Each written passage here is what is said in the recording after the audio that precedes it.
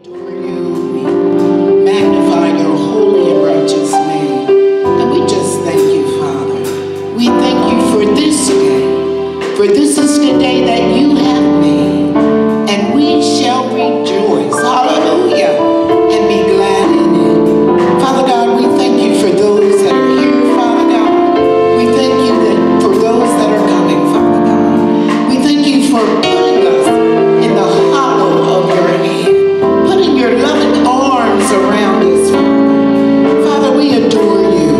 We magnify your name. In Jesus' name we pray. Amen. I surely don't want him to pass me by.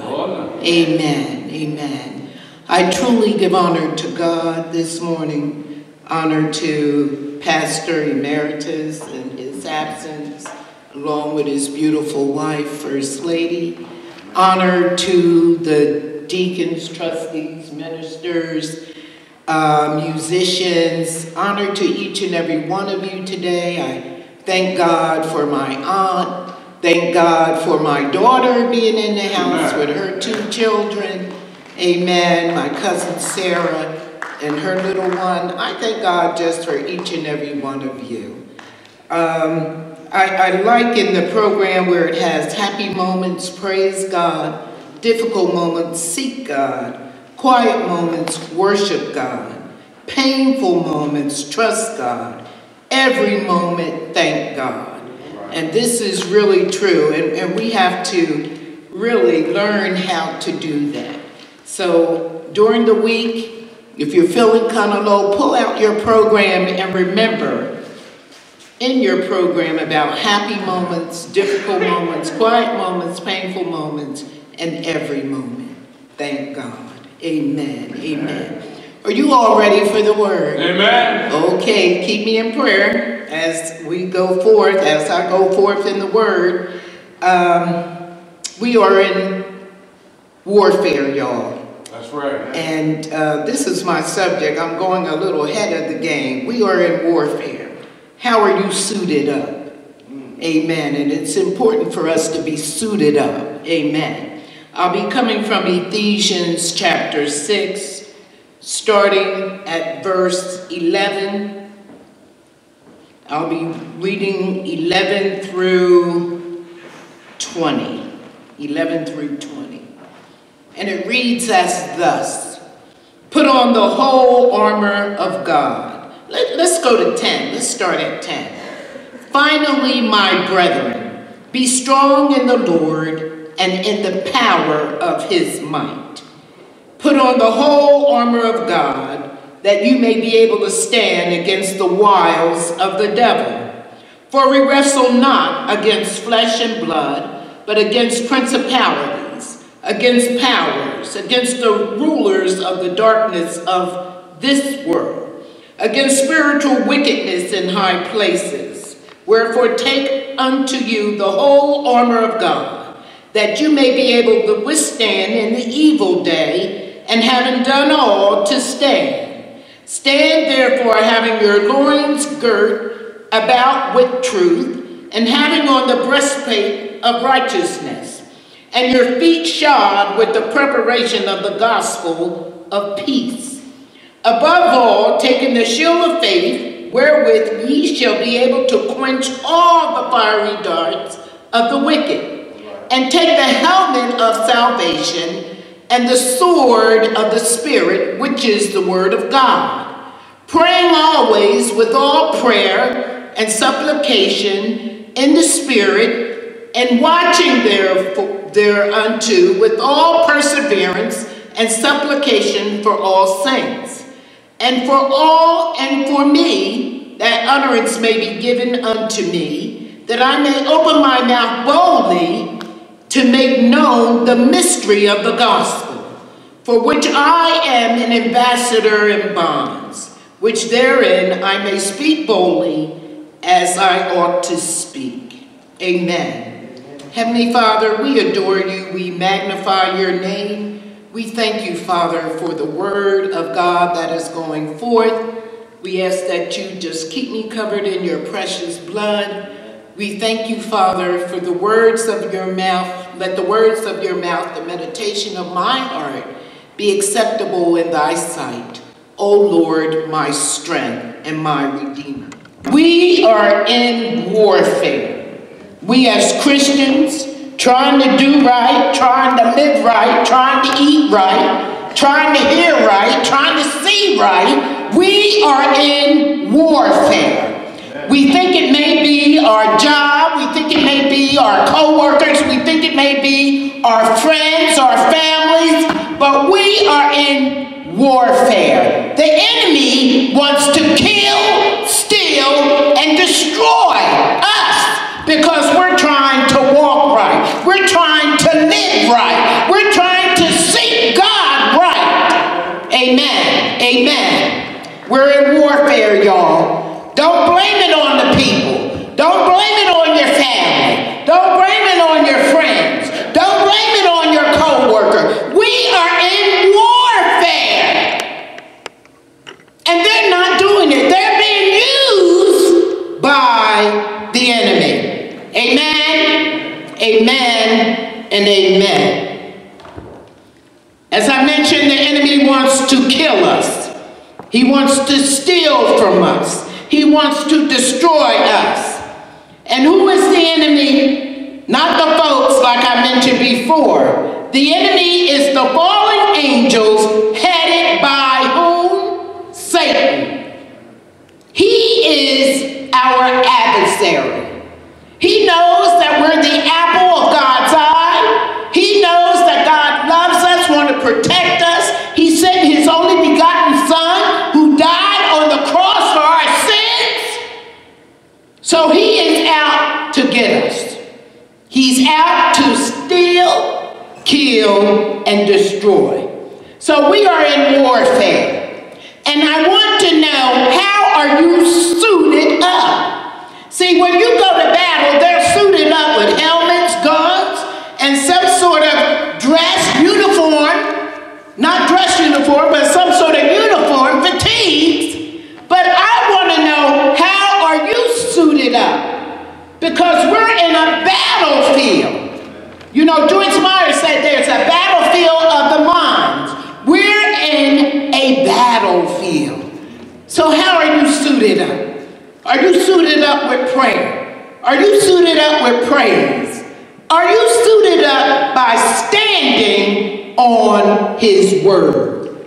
How are you suited up? Turn to someone and say, how are you suited up? How are you suited up? Glory to God. And say it with confidence.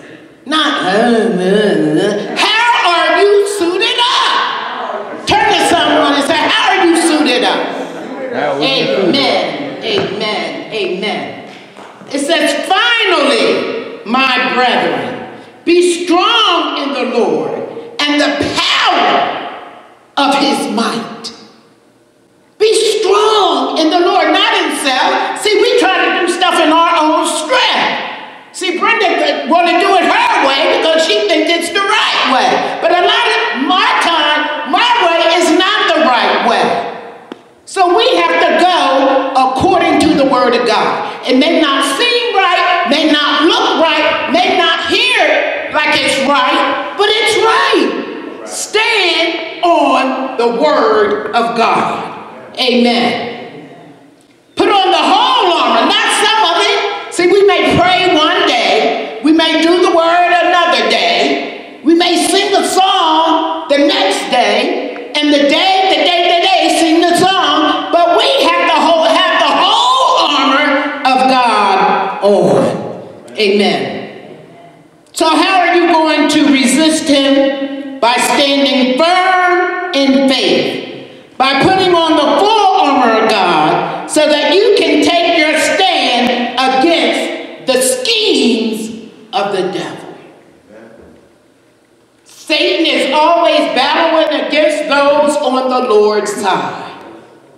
And yes, you may have messed up one day, but he sent his Son who died on the cross for our sins. And that's why I love when it says in the word, he will forgive our iniquity and remember our sins no more. Amen. That's why he sent his only begotten Son. We are assured to win. We must do our part, because guess what? Satan is doing his. And he's always doing his. So what are you doing? What is your part? It's to praise God, to thank him for just waking you up this morning. Amen, amen. Now, I know y'all received a little handout here. And it's identifying the whole armor of God. So not only do you have it in the Word of God, Ephesians 6, verses 11 and 18, but you have a visual picture of it. We have to belt ourselves up. Amen. Belt ourselves up with truth. Satan fights with his lies. God's truth, which is the Word of God. Amen. We have to learn how to worship him in spirit and in truth. So put on that belt of truth. Amen. Amen. The breastplate of righteousness. You see it there? The breastplate of righteousness. Devil often attacks our heart. And our heart is the seat of our emotions, our self-worth, and trust. So put on that breastplate of righteousness. Amen. God's righteousness protects our heart and ensures his approval, who sent his Son, who died for our sins. We're not out there by ourselves. We know Jesus is not on the cross. When you go in the Catholic Church, you'll see him on the cross. He's not on the cross. He's there with the Father, praying for us, interceding for us. Amen. So know that we have a God that sent his Son, and his Son is there working for us. So do your work. Do your work. Amen. Foot gear. You see the foot gear there, the feet shod with the preparation of the gospel of peace. Readiness to spread the word. Are you spreading the word? Oh, you feel like you're not worthy. The enemy may want to make you think you're not worthy. But yes, you are worthy to tell your testimony. Not beating folks off on the side of the head with your family desk Bible, but spread the word. Tell your testimony of what the Lord has done for you. Amen. How good he's been to you. Amen. Amen.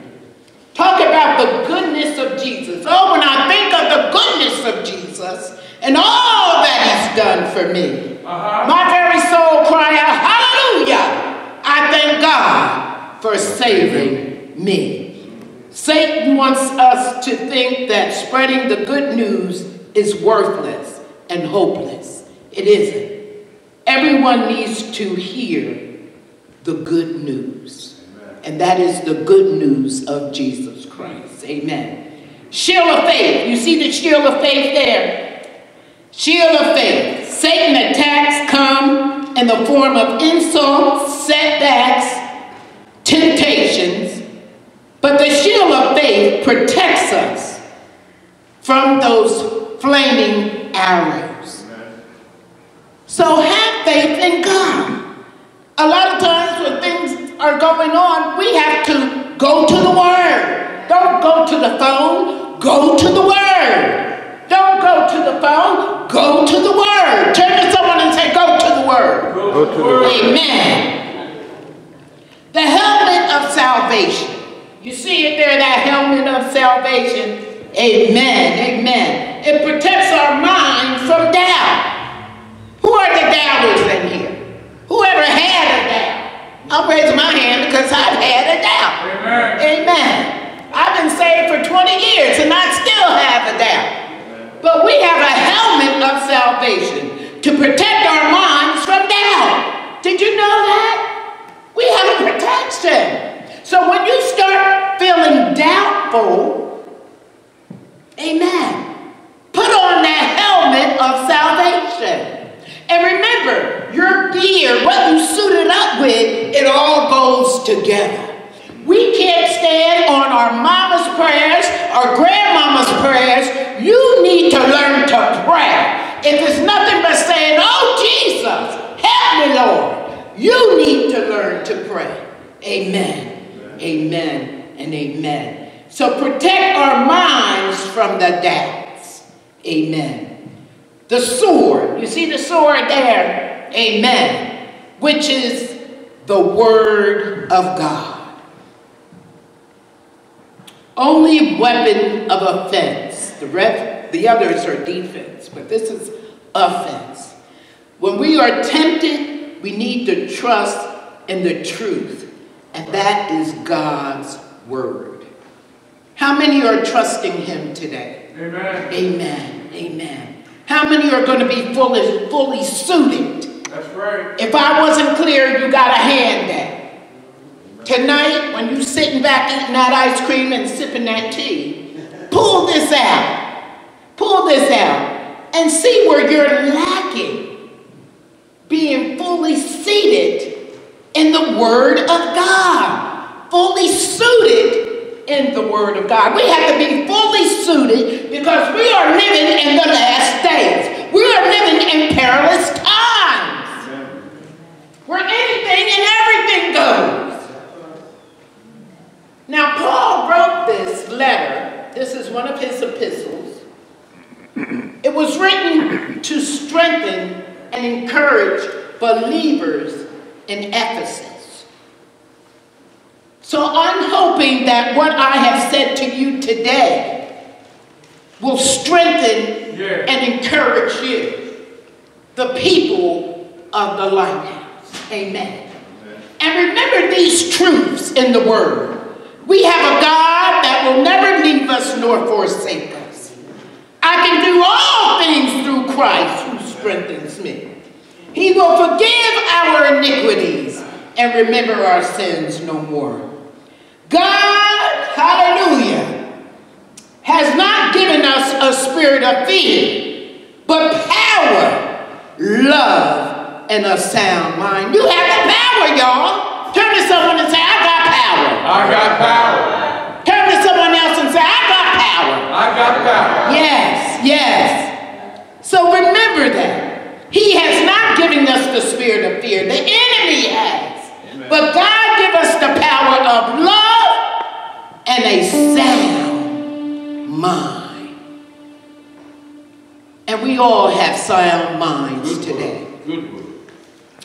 We have to do this. We have to suit up, not only outwardly, but we have to suit up inwardly. And that is with the Holy Spirit. Wow. Amen. And stop doing things to quench or squelch the Holy Spirit. And stop putting so much out there for the enemy to work with. Because once you're complaining, once you're doubting, the enemy has that information. He is not all-knowing. Only God is all-knowing. Amen. Amen. Amen and amen. Please stand. Please stand. Heavenly Father, we thank you and we praise you, Father God. We thank you for suiting us up today because we are in warfare, Father. We thank you for opening our eyes, showing us areas in our lives that is not pleasing to you. Give us the strength, grace, and wisdom to remove any sin or weight that would prevent our close fellowship with you. Work in me, Lord. Cleanse me from all ground that will give the devil a foothold against me. I claim in every way the victory of the cross over all satanic forces in my life. I pray in the name of Jesus Christ with thanksgiving, and I welcome all the ministry of the Holy Spirit. Welcome him into your life. You may think, oh, that's not going to work. It will work. And we thank you, Father. We thank you, we praise you, we glorify your holy and righteous name. In Jesus' name we pray. Amen. Amen. And I want you to know on the reverse side, you have a warfare prayer. go daily and read this prayer, the warfare prayer. Now, I'm going to open up the doors of the church. Will you please stand? If there's anyone that does not have a church home and need a church home, I want you to know the doors of a church are open. They've been open for over 2,000 years. And you may be thinking, well, I'm joining this church. But actually, you're joining the body of Christ. So anyone looking for a church home, you may come at this time. Anyone wanting prayer?